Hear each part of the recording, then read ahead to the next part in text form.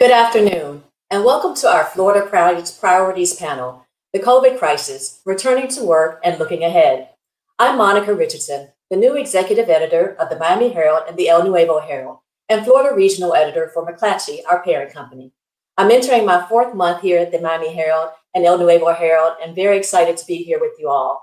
I'm truly honored to be a leader in this Miami community. On behalf of the teams in each of our newsrooms, we want to welcome you today and thank you for joining us. Florida Priorities originated in 2018 as an annual summit featuring thought leaders discussing ideas and new solutions to the most pressing and important issues facing Florida.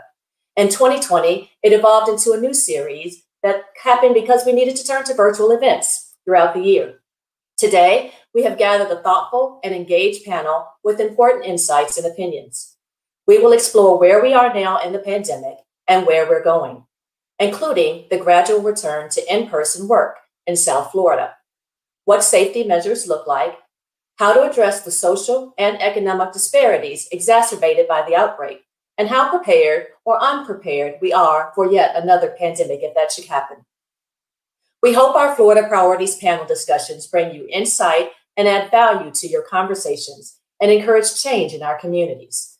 So let me turn now to introducing our moderator for today, Nancy Ankrum. Nancy is the editorial page and editorial board editor for the Miami Herald. She's been in that role since 2013, and she's been at the Miami Herald since 1983.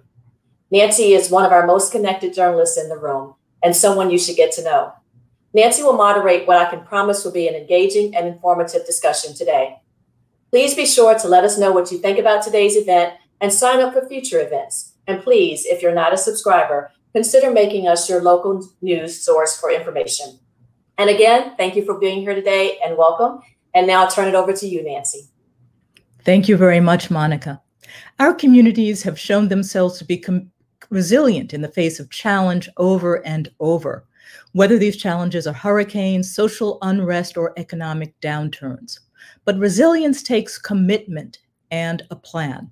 And as we emerge from the wreckage of the COVID-19 pandemic, our panelists can help us plot the way to the other side. If viewers have questions, I encourage them to write their questions in the comments section, and I will ask as many as time allows. David Martin is the CEO of Miami-based development firm Terra, which holds a portfolio of 5 million square feet of residential and commercial real estate. A Miami native, Mr. Martin says he wants to make sure his hometown is built to last, incorporating green space, resilient construction methods, transit connectivity, and renewable energy in Terra's projects. Dr. Mary Jo Trepka is a professor and chair of FIU's Department of Epidemiology, Robert Stemple College of Public Health and Social Work. She received the 2010 Presidential Early Career Award for Science and Engineering from President Barack Obama for her work on analyzing the role of poverty and segregation in racial disparities in surviving HIV. She is currently leading a study on the influence of the COVID-19 pandemic on people living with HIV.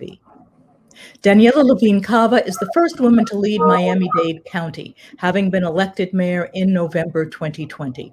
Both in and out of elected office, she has been a committed advocate for families in South Florida.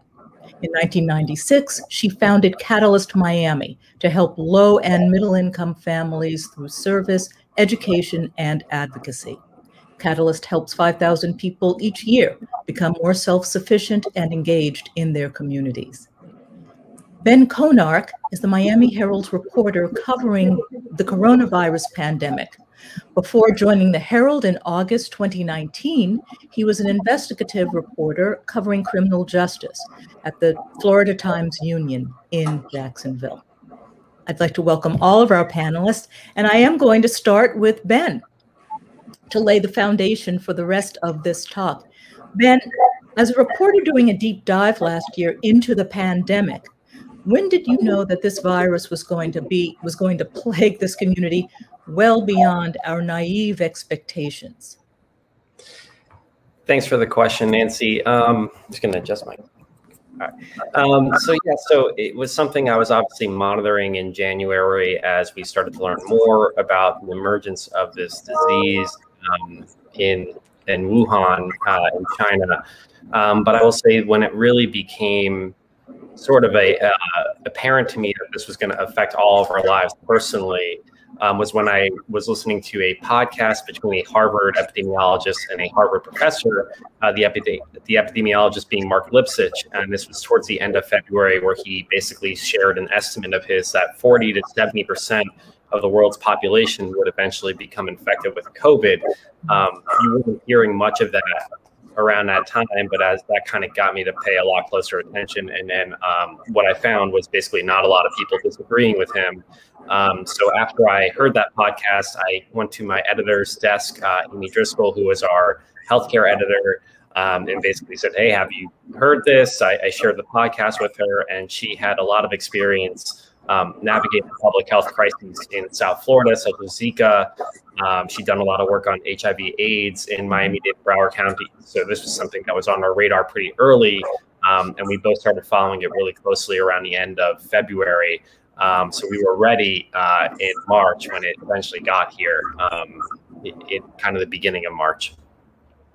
You and I talked earlier, and you said that it was something akin to covering a war. Who was the enemy here? I think the virus is the enemy, and what makes it so difficult or so warlike was that there was just everyone was in the dark, right? We didn't know anything about this virus, and something that has stuck with me is that we still, a year into this pandemic, there's no pill you can take, there's no infusion you can get. There is no magic bullet for this virus, right? We still don't have an effective treatment, but what we do have now is a vaccine. But before we had those vaccines, we really had nothing that was a real game changer. We saw physicians get a lot better at treating this virus, but there is no real treatment, so to speak, for this virus. Many times we saw that access to information, especially state health statistics, was very difficult, was sometimes withheld, possibly skewed. Can you talk about the process briefly as to whether you had trouble accessing vital information to pass on to people? Well, yeah, I mean, it's been a common theme, I would say, of the pandemic, and I think something that we've experienced with past public health crises in South Florida, getting accurate and timely information from the state and the Department of Health. I would say that I don't think there's evidence that any of the data has been skewed necessarily, but it's been difficult to obtain at times. The best example I can think of is current hospitalization data, which the Miami Herald really spearheaded the charge to get the state to release that. And I think it's worth noting that the state only did release it after we, through sourcing people at the DOH and figuring out where exactly these data were kept, we basically kind of forced the state's hand, saying, we know you have this. Every other state is publishing it. Why are you not releasing it? And the state of Florida did not start releasing current hospitalization data until I believe it was the beginning of July. So it was several months into the pandemic. That's a pretty good example of transparency or lack thereof, and the role of the news media in making sure that the state is sharing at the very least what it has with the public. And it's a pretty important metric, as I'm sure Dr. Trepka could tell you. Hospitalizations is one of the most reliable metrics we have as far as gauging spread in our community. So it was, and it was also something that we were getting from Miami-Dade County under former County Mayor Jimenez. So it was pretty odd that the state took so long to start releasing it. Sure. I asked you earlier when you knew that we were in for a really rough time. When did you know that we were turning a corner as a reporter? I would say December, when we started covering the vaccine and its arrival at our healthcare facilities. The first press conference I went to was at Memorial up in Broward.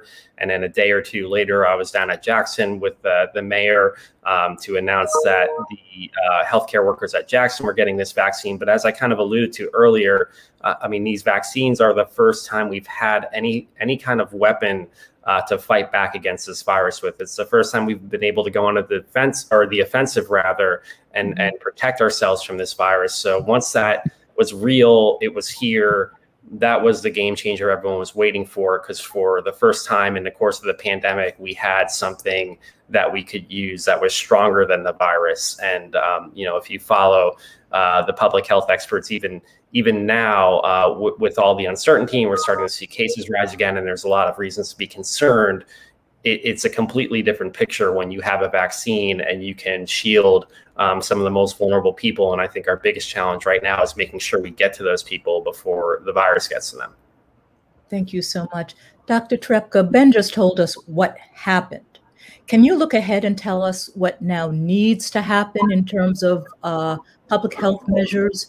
After all, we've just heard Dr. Rochelle Walensky, the head of the CDC director, say she has a sense of impending doom because she fears another surge. Well, I feel more hopeful because of the vaccine, but it is true. We're in a race right now. We're in a race between getting people vaccinated and getting control over the SARS-CoV-2 virus within Florida. We've been, after coming off of a very high peak in early January, we've come down in terms of numbers of cases and the proportion of people testing positive here in Miami-Dade County, and also in Florida. But in Florida, we've now plateaued. In Florida, it's even possible we are starting to increase as well. And so I'm very concerned, also given the variants, that we will see another wave. And it's so important that we get everybody vaccinated as soon as possible, and that we keep control over transmission so that we don't have the emergence of even more variants, or the variants that we do have, that they don't further mutate to something that the vaccines can't deal with. Can you talk about the degree to which variants are already here, and the degree to which the vaccinations that people are getting are effective, will be effective against them? I think that's a question on everyone's minds. So the predominant variant we have in Florida is the variant from the United Kingdom, and the vaccines do seem to work against that variant. So that's very good news. The concern is, though, that the virus will further mutate if we have so much transmission continuing, or if it even increases. So that's the theoretical concern. The good thing is that we can relatively quickly modify the mRNA vaccines. That is the Pfizer vaccine and the Moderna vaccine to deal with new variants. But it is really, really crucial that we get not only the 65 plus population vaccinated, which, by the way, we've done a great job with that. Almost 70% of that population here in Miami-Dade County has been vaccinated, at least with one dose. But the younger people, the people who are probably involved in the most amount of transmission, we need to get those people vaccinated as well to bring down the overall levels of virus within the community. What percentage of people in this community must be vaccinated for everyone to remain fairly safe? I can only imagine that there are people in this community who, for any number of reasons, will not get the vaccine. Yeah, so the precise number is actually unknown. We think probably somewhere between 70 to 80% of people need to be immune. So we do have some people who might have current immunity because of recent COVID infection, and then the people who are vaccinated on top of that. One of the problems that we have is right now children cannot get the vaccine, and people under 18 are about 19% of the Miami-Dade County community. So we have to practically get almost everybody vaccinated among adults. Now, we do have some people who might still have some natural immunity. We know that you get some natural immunity at least about 3 months after after a natural infection. But we know how well that persists, and so that's why even people who have had COVID-19 should still get the vaccine. We have a question from one of our viewers, Cynthia Absher. She asks, will we need to have a COVID shot every year, like we get an annual flu shot? I think it's highly likely we're going to need boosters. What the frequency of those boosters is not known at this point. The boosters are needed because of waning immunity, although those people, even people vaccinated in the trial, they still seem to have good immunity right now. But the trials were done last fall, so have years of experience. So probably we will need a booster. In addition, that booster may need to be changed over time to deal with the prevailing variants. So yes, I foresee a future where we're going to be having regular boosters of the coronavirus vaccine. I see. Thank you very much. Mayor Levine Cava, Dr. Trepka is on top of the healthcare aspect of this pandemic. As mayor, you have to be on top of everything else.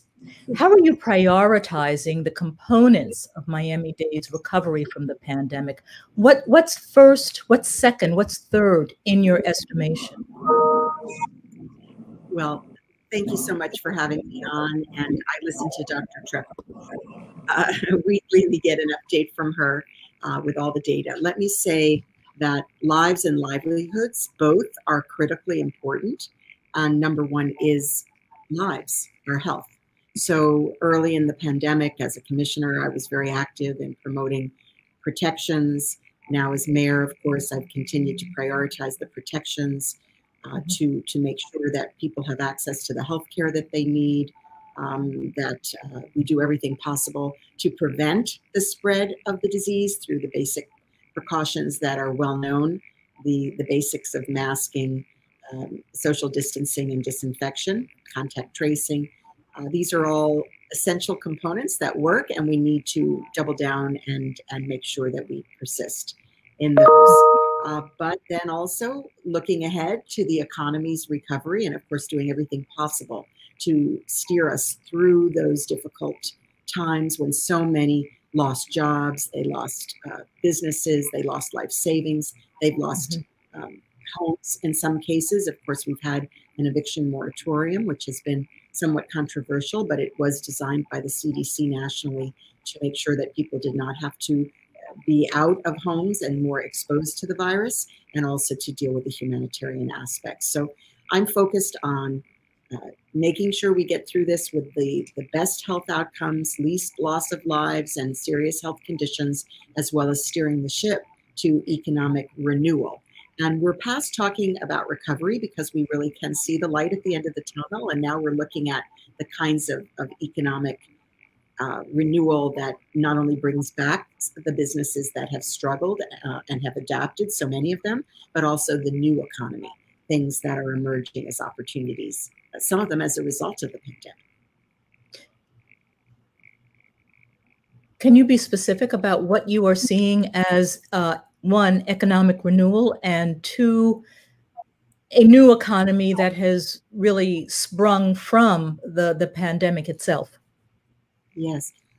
Well, let's start with infrastructure. We do have a lot of good interest at the state and federal level in investing in infrastructure. That's often the path out of a recession, is to build using government funds, and that is in fact at the forefront. We'll be able to invest in some shovel-ready projects. The congressional delegation is going to sponsor some. The state legislature is passing certain pots of money that can go as well. And the Biden administration, not only through the American Rescue Plan, but through additional infrastructure items that they're bringing forward, will allow us to invest in water and sewer projects like our septic to sewer, which is so critical to protect our bay, prevent pollution. Also some of our transit projects that have been in the pipeline and are so necessary. The housing affordability, one of our Achilles heels here. We should be able to direct more funds towards those kinds of projects as well. So those are jobs as well. They are infrastructure needs, but they are jobs. And we're working with CareerSource to do some reskilling and retraining. And we're also, of course, becoming a tech darling capital. Now we have an arena that's named after FTX, a tech cryptocurrency exchange company. So we have a lot of interest in moving individuals and businesses here. So we're going to ride that wave and make sure that it benefits our local residents, not only welcoming newcomers, but creating the pipeline for training, apprenticeship programs, and also investing in our local startups to scale ups. So we have a lot of opportunity growing out of this. We have an initiative called Renew 305. It's an acronym with a lot of good things packed into it. And we have a lot of boosters. We have our business boosters as well as our vaccine boosters that are very excited. CEOs that are talking to other CEOs to lure them to the paradise that we call home. Renew 305, you said it's packed with goodies. Can you give us an example of a couple of goodies in there? Well, for sure, the first R is about reviving. We do have a very robust entrepreneurship system, and we need to be sure to invest in that entrepreneurship ecosystem. We do have businesses that have adapted during this pandemic, but we need to make sure that they have the capital to move forward, and they've done their part to keep their business customers and their employees safe. But we need to make sure that we support them as they emerge and as our tourism economy, for example, comes back. Also the cruising industry, that is obviously very, very hard hit because of the pandemic. And we're hoping that the Center for Disease Control is going to allow us to move forward with protocols to reopen safe cruising. We have conversations coming forward on that. We also are working on economic partnerships. So again, the federal, state, local, investing in the infrastructure ideas that I've mentioned, and then W for workforce. So CareerSource has already invested $2 million in our reskilling and upskilling programs so that we can be sure that these new jobs are not only attracting newcomers, but are benefiting our local residents. That is very, very important to us, especially I have my Office of Equity and Inclusion. We want to be sure nobody's left behind and that these things benefit our local residents. And the American Rescue Plan is scheduled to send us, again, another $500 million. So we are very excited that will allow us to continue our humanitarian relief for those struggling, more housing relief, the infrastructure, but also to deal with some of the health issues, including mental health.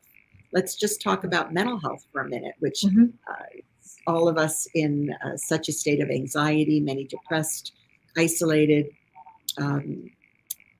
just some sense of normalcy for folks as they get the vaccine.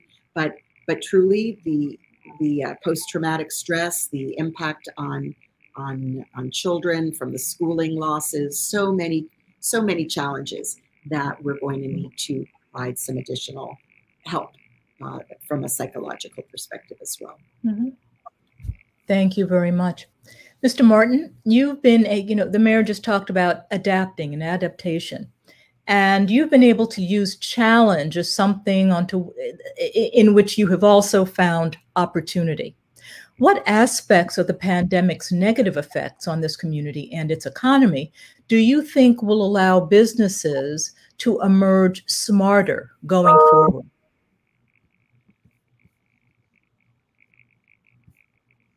I think you are on mute. So I definitely think the pandemic has given people a reason to rethink where they live, how they shop, where they work. And all these concepts are going to have a lasting impact on the way we plan, build, and use real estate. This pandemic has really accelerated a lot of disruptors in our community. Technology, for instance, and how we use technology. Our mobility is now different, the way we're learning, the way our children are learning at school, with remote learning, remote working now becoming part of our future way of having our employees be in a more affordable way, not having to drive to work every day. So what I think this pandemic has done is it's created a an opportunity for us to rethink our business mind, our business plans, and come up with new ways of being more efficient, new ways of being able to channel better talent, and also new ways of training our talent.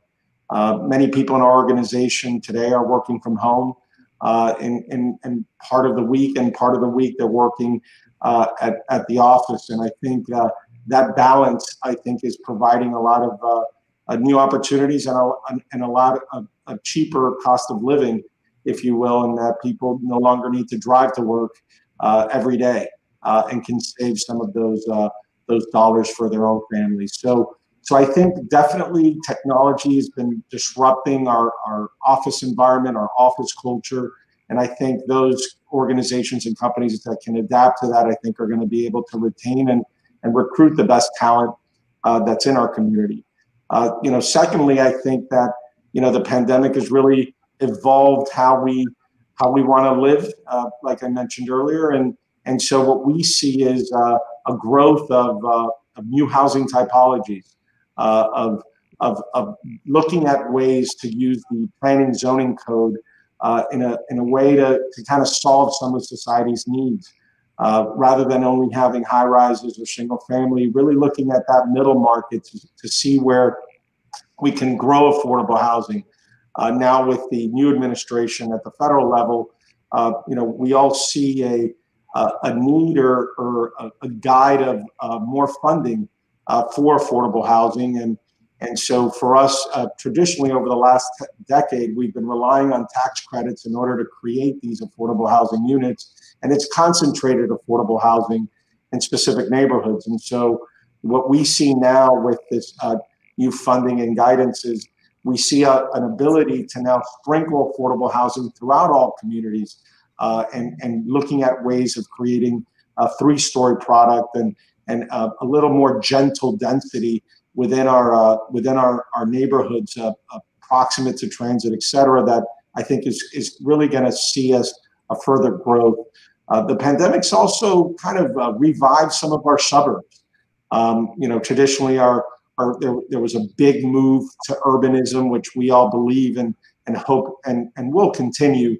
But we do see a lot more investment, a lot more interest in our suburban communities. People today, want somewhat low density living. They want to be able to raise their families and grow their businesses in places that there's a significant amount of outdoors, and they could have affordable townhomes, affordable single family units. And so for us, what we see is a continued demand for our industry in the residential business, in real estate, and we see a continued demand even from retailers. We've been seeing a lot of the small business environment somewhat, have some challenges during the pandemic, and I think overall, as what this pandemic has done is it's really, rethinking how retail centers are going to be going forward. And really how these small businesses can be part of this new economy or this post-pandemic economy. So I think there's opportunities. It's just a question of, what's the right industry and what is that entrepreneur looking to achieve, and how they're using technology to really boost and grow their platform in order to have a resilient business plan. How will the demand for residential, how will that be affected by what's being predicted as more remote working, people who are staying home and conducting business? Is that also driving the interest in the suburbs? I think what we all did during the pandemic and during the lockdown phases, et cetera, we spent a lot more time in our home. And so I think that's brought about a new sense of really caring how their home environment really is laid out. And, and so, a lot of times, we have 2 children and it was a little noisy to work from home and a little more difficult. And so what we're designing today in some of our newer products is in our buildings, we're designing somewhat more office buildings, if you will, within our residential buildings. And in our single family and garden apartments, we're designing our floor plans to incorporate an office for families. We're also improving our Wi-Fi connectivity and low voltage improvements in order to really have, and it's something that I think we need to look at countywide is, how we can improve connectivity throughout our communities, in all communities, in order to really have an efficient way of speaking on cell phones, an efficient way of working from home, so that we don't have that downtime or those disruptions that maybe lose some of the efficiency once you work from home. But what we definitely see, and we need to look at our zoning laws. Today, there's several cities have a percentage of the home that can be allocated to a home office. The question is, does that need to be looked at as we reimagine kind of how we're going to work in the future? So those are some of the kind of nuances to residential living and kind of in this post-pandemic world. One little tidbit is, our firm is also looking for our new projects, looking at air quality systems to really, not only improve and purify and ionize, the air in order to have, given the humidity we have, really trying to dehumidify, if you will, a lot of our residential homes and residential product. But we also have to look at, how we can improve the data and the collection of data as it relates to the buildings we're building, not only from a sustainability standpoint and how we could track our electrical, reduce our electrical needs and loads to try to reduce some of our reliance on and impacts on our energy sources, but we also need to focus on our air quality and how we track that at different times of the year and different times of the day. And when it comes to commercial spaces, how are they going to have to adapt to a year and then some of consumers often getting just about everything they want delivered to their doorstep? I think that, prior to the pandemic, we saw a shift. We saw how technology and e-commerce was somewhat impacting the retail environment. And really the pandemic has accelerated that. But what we see is organizations and companies and retailers today are looking at their retail stores as not only a retail store for the customer, for a physical customer, but also as a place for fulfillment, as a place to really look at urban fulfillment in a different way, in a different light. Today we have the industrial product. Within that industrial product, you have heavy industrial and you have light industrial. And when we look at light industrial, within that, we have a lot of logistics, e-commerce, and urban fulfillment. And more as companies are looking to deliver products quicker to clients. And we're seeing our retail centers somewhat having a retail showrooms, kind of a bricks and clicks strategy in order to basically have customers that can really physically see their goods or experiences their services, but also from that retail store be able to operate and function their e-commerce platform.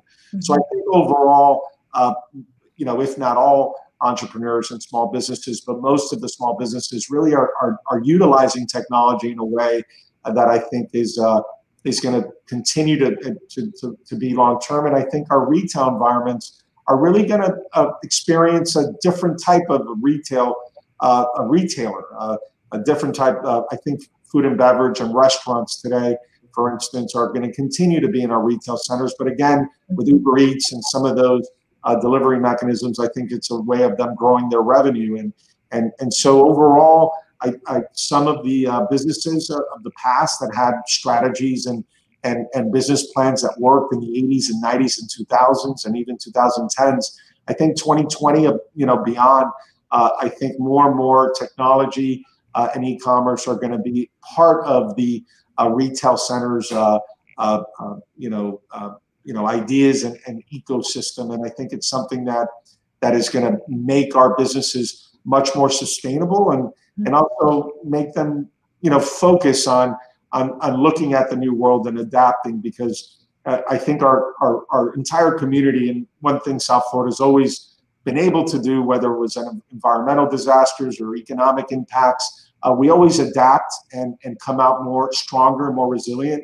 And I think our families and businesses are going to do that from this pandemic. Thank you so much. I want to thank all of our panelists for sharing their expertise.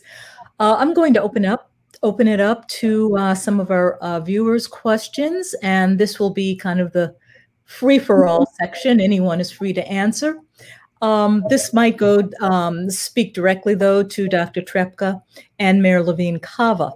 This is from Alex Jr. As workplaces open up, are there contact tracing protocols and requirements in place for employers? And is there a coordination effort between employers and Miami-Dade County Public Schools? Mayor Levine-Cava, Dr. Trepka? Well, I'll say first that this contact tracing has been a source of real frustration to me, because we could have gotten it right at the beginning, and there was very big reluctance on the part of the state to have a robust contact tracing program. And by the time the county, with some pressure from me, took up contact tracing, the virus was so rampant, it was kind of harder to tamp it down. We did also have isolation rooms available for people who could not safely isolate at home.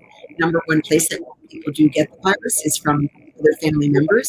So it is really important that we do isolate.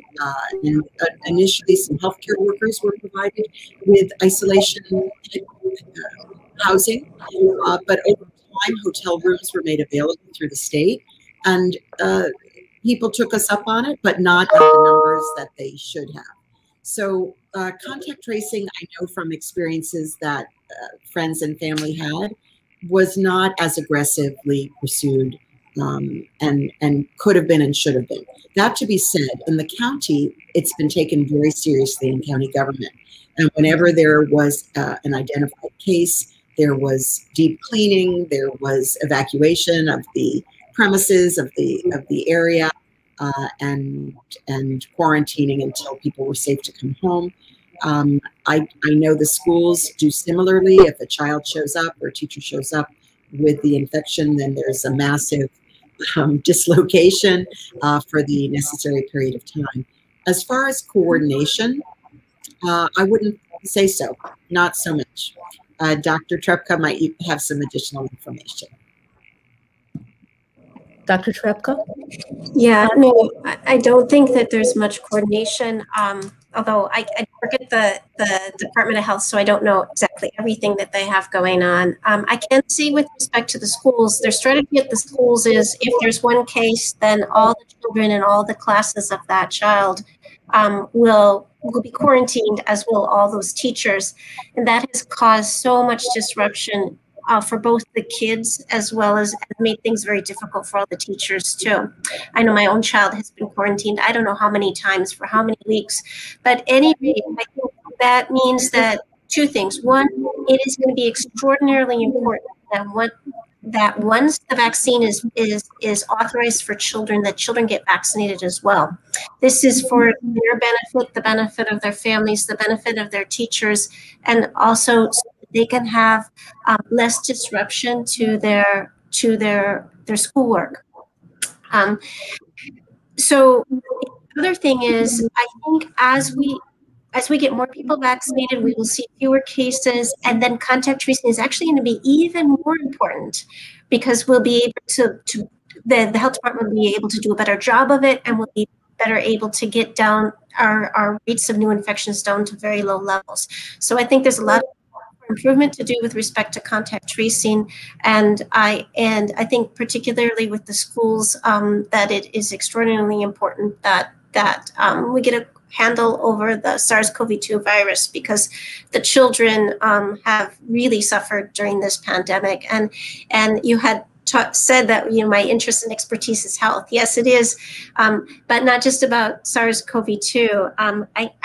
I I really believe that in terms of long-term health, the major factor that is going to predict the future health of our community is what we do to help children make up for lost learning outcomes and how we address gaps in educational attainment that have gotten exacerbated as a result of the pandemic.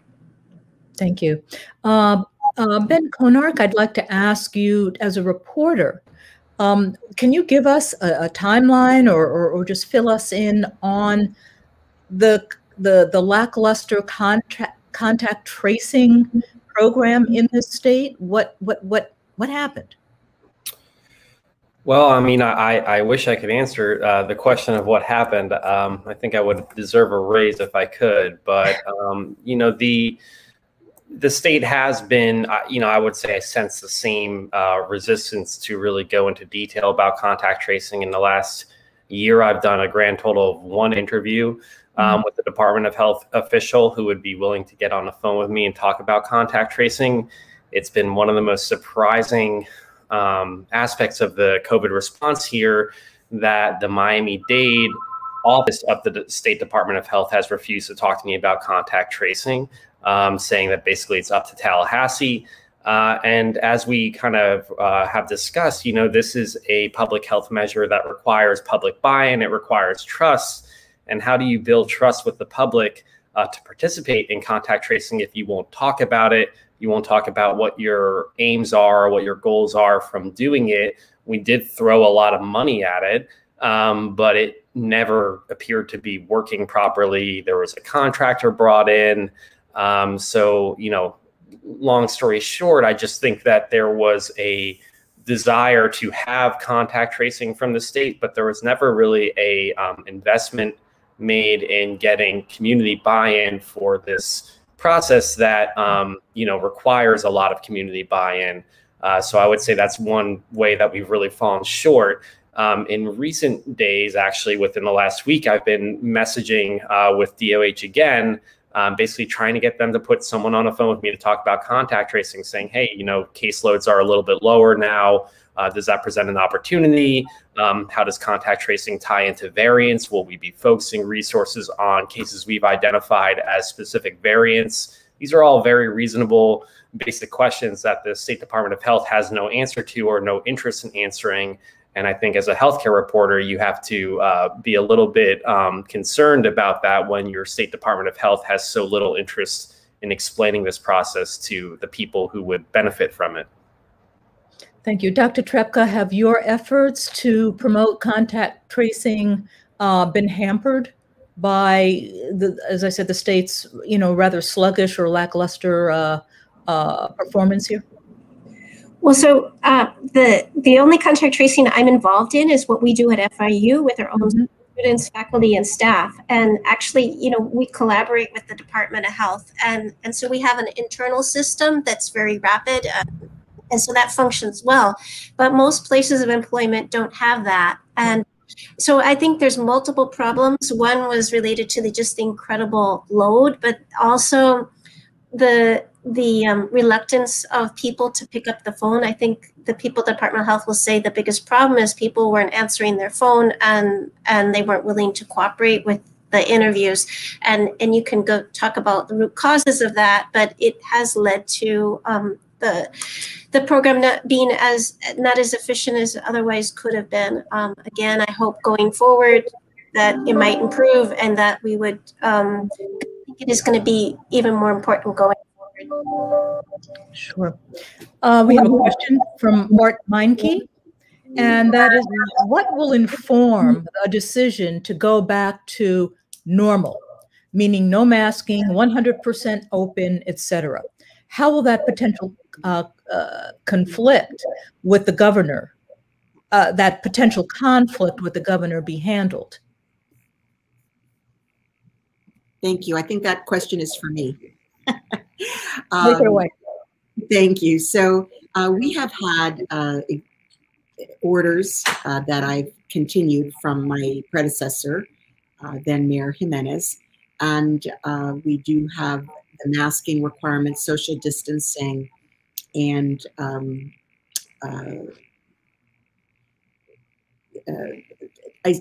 disinfection. So we've had those requirements in place. We have the new normal guidelines.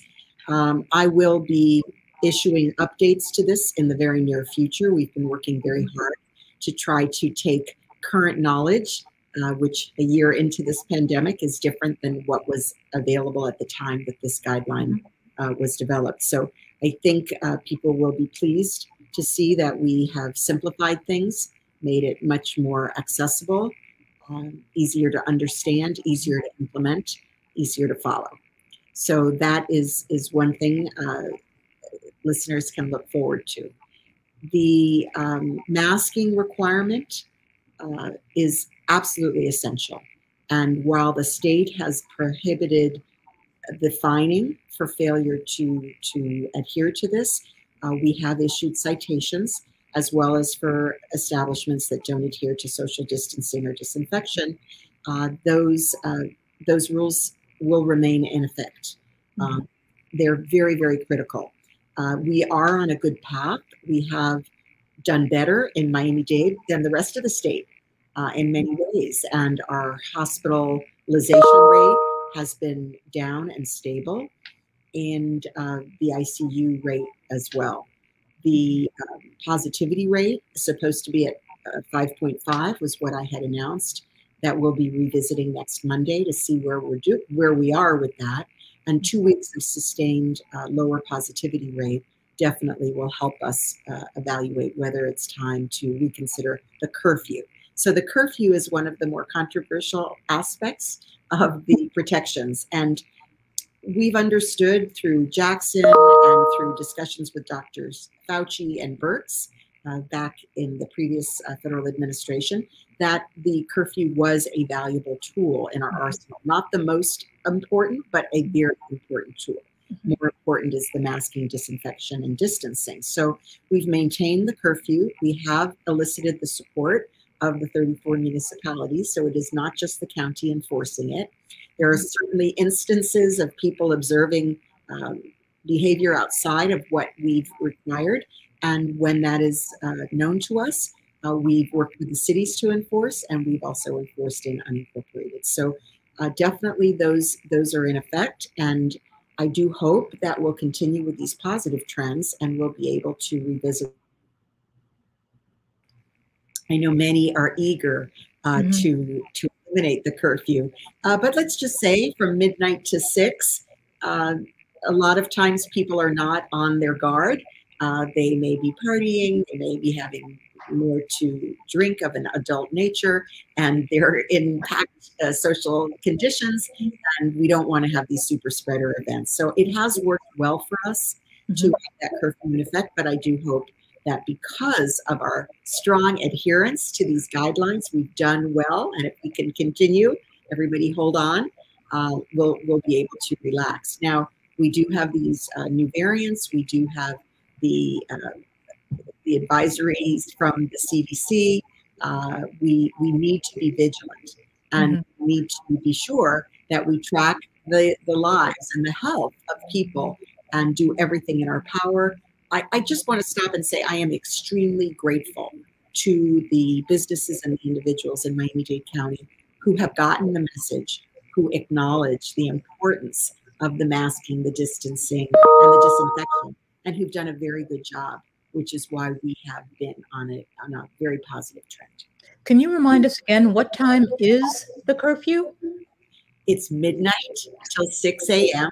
Okay, I'm good. Yes. From an epidemiological standpoint, Dr. Trepka, going back to Mr. Meinke's question, what would you need to see in order for this community to go back to quote unquote normal? Well, I think we have to take this in steps because, frankly, we don't have an experience. We never had an experience of this pandemic before, right? Getting into it, and some things were handled well, and some things could have been handled better. Opening up again, it's going to be the same situation. So I think it's not going to be like, one day all the parameters, all the numbers will be okay, and we'll say, okay, everybody, everything's back to normal. It probably is not going to work like that, and shouldn't work like that. I mean, we take things one thing at a time. And I think it's a matter of getting rates down, getting rates down to, I mean, you have to realize that we still have more cases than we did in early October, and our positivity rate's higher too. Getting numbers of cases down and increasing the vaccination rates. So, I really think the fall is going to feel pretty normal. We may still have to wear our masks in some settings, like maybe children in the classroom or in our classrooms at FIU or other crowded kinds of places. But I'm pretty optimistic that by the fall, things are going to feel pretty normal. The summer, it's kind of unclear. Again, it's a function of what happens with respect to the numbers of cases and also how quickly we can get the majority of adults vaccinated. Thank you. This is for the mayor. This is from Susan Brustman. How do you plan to help Miami reinvent its image? Does its image need to be reinvented? Briefly.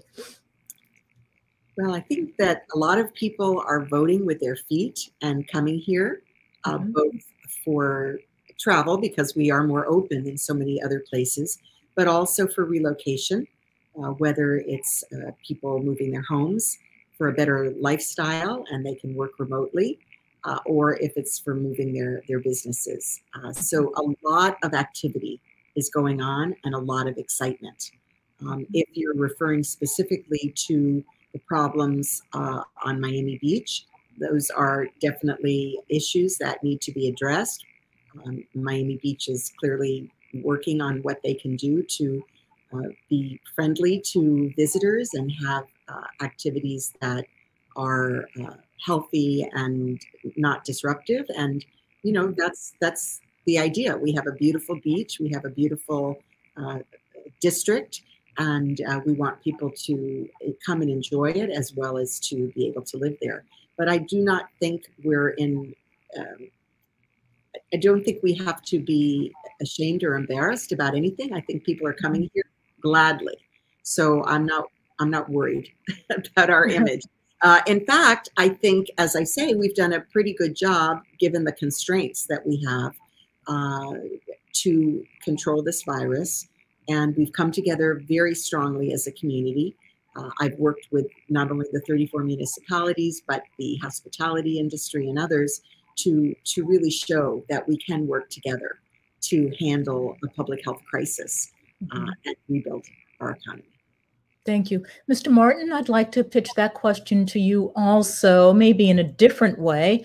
The buildings that you build, residential, commercial, are unique and are part and parcel of this, building this community's image.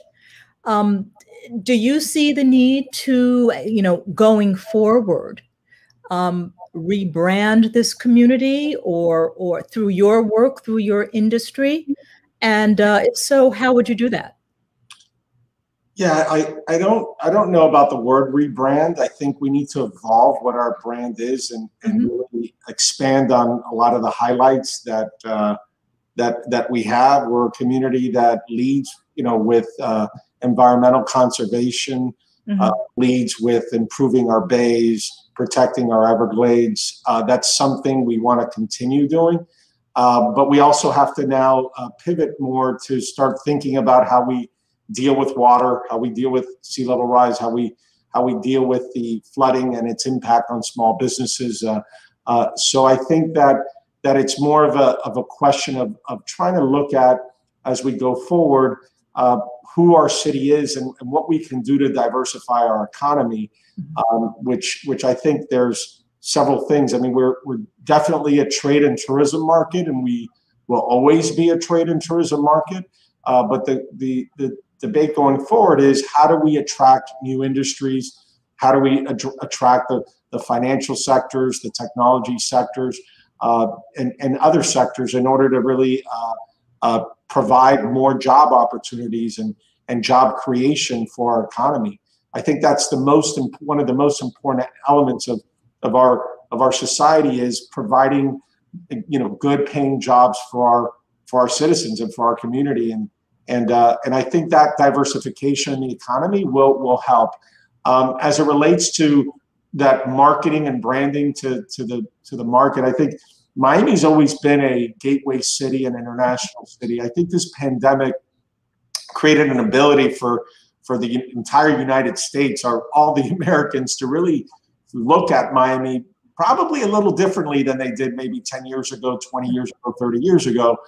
Before, they may have thought of us as more of a temporary stay tourism place, but not a place to live and having, you know, great schools and great universities and great cultural offerings and great retail and restaurant offerings. So I think we need to continue to improve our offering. At the end of the day, our cities compete with cities, and states would compete with states for investment and for jobs. And so the more we could have a robust, affordable housing pipeline, the more we could have infrastructure projects, green infrastructure projects that can help look and show the world that we will lead the world in solving stormwater issues and mitigation and adaptation projects.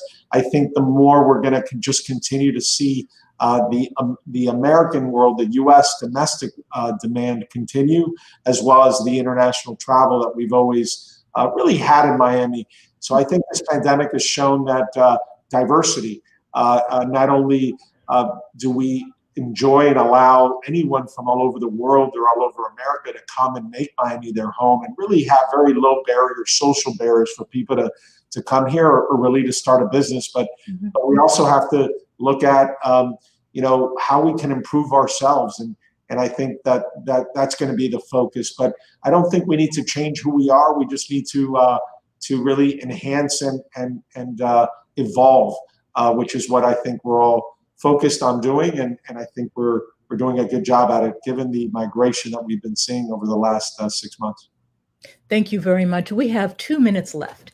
I want to ask the mayor to just, in one sentence, what would your call to action be for people in this community? Briefly. Get the shot. The first thing that we could do is vaccinate our population. As Dr. Trepka started, that is our only pathway out of this pandemic, is to get vaccinated. So I pushed hard to open up eligibility to younger and different populations, and now it is moving forward. We do need more vaccine. I've been petitioning the state and federal government relentlessly for more vaccine. We can deliver multiple times what we're getting here, and we will get out of this pandemic as soon as we reach that level of inoculation. And after that, I would say have hope, because we are going forward stronger than ever. Our brand is strong. We are leaders, and we will get through this together. Thank you very much. I really want to thank all of our guests for the generosity of their time and their wisdom. I too have a call to action, which is, if you want to hear more of this, if you need to know more of what is going on in this community, please subscribe to the Miami Herald, both print and our digital editions. And I think the more informed we all are, the more we can take smarter action to improve our own quality of life here. So I'd like to thank David Martin, Mayor Daniela Levine Cava, Ben Konark, and Dr. Mary Jo Trepka. I'd also like to thank our viewers and their very, very astute questions for joining us today. Everyone, take care.